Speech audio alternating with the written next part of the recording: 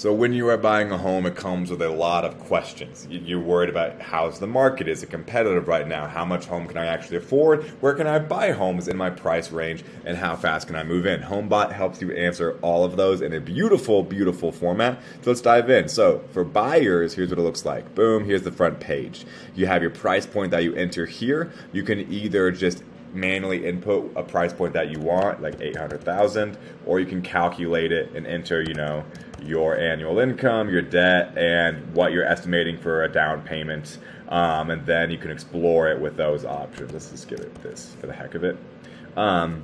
Explore, and then you can say, hey, do you want to reach out to a lender to make sure this price point is accurate, or do you want to just enter it and trust it? And you could just say not now. So right down here, HomeBot answers the question, how's the market, by giving you a score. So here, 0 to 100 on a buyer's market for a seller's market. The parts of town you're looking in show up down here, and it gives it a score right there. And you can see 82 is a pretty high on the seller's market. So it'll give you an idea of how competitive it is in the area that you're looking.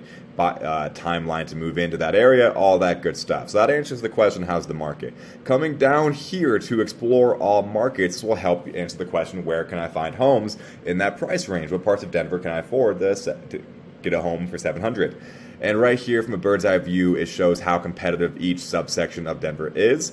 And then this fun little area here on the right of the screen, you can search Denver by what's most competitive, where can you get the biggest or smallest house, where's the cheaper buys, and where can I move in the fastest. So you can see the map really changes each time you click it, depending on what information you want. You can see here is a quicker move-in date, it's less competitive. Over here it's 110, it's a little more competitive. So that is a really, really fun way to explore Denver, looking at a whole myriad of options. So if you're looking at Aurora, you can see 110 days.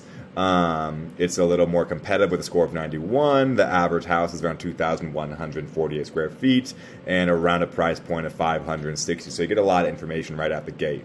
Coming back to the homepage, if you have any questions and you want to reach me directly, literally just click this and it'll text me and email me immediately. What area should I be looking at? Is there new construction I should know about? Or if you have a question of, what type of dog do you have? Pomeranian. You can put that in there right there. Okay, how long could it take to buy? Answering the question of how long does it take to move in. You put in the zip codes you're looking for, when you're interested in moving in, whether your lease is up as soon as possible or on a certain close date. And it'll give you an idea of the average closing date based on these factors here. To prepare, 3 days, start the pre-qualification process. How long it's taking most people to search for a home, find it, and bid on it, and then how long it takes to close on average. These are very subject to change. Like our lender, Stephanie, is amazing, and she can close a lot quicker than 45 days most often. Don't quote me on that, Stephanie. I'm sorry. Okay, so once again, if you have questions, how do I get started? How do I shrink these timelines? Or if you have more questions, you can enter them right there. Okay, what price point can you afford at current interest rates? This gives you more information. Once again, if you put in your income, debt, and what you're estimating for a down payment, it'll give you really specific how much home you can afford with today's interest rates, which is super cool. All right, how do I lock in my maximum price point? It gives you a whole bunch of great information. All right, and then last but not least, a fun little thing. If you rented your future home on Airbnb, how much could you potentially earn? You can plug in the address of where you're thinking of buying, and it'll give you an estimation of what Airbnbs are earning in that area. So, as you can see, it really answers all the major questions. How's the market? How much home can I afford? What parts of Denver can I buy a home for that price point, and how quick can I move in?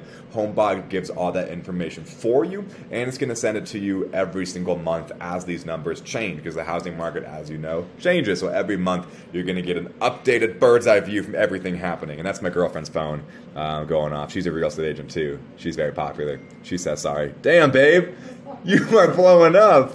All right. Thanks, guys, for watching. HomeBot is awesome. Sign up. Thank you. Bye.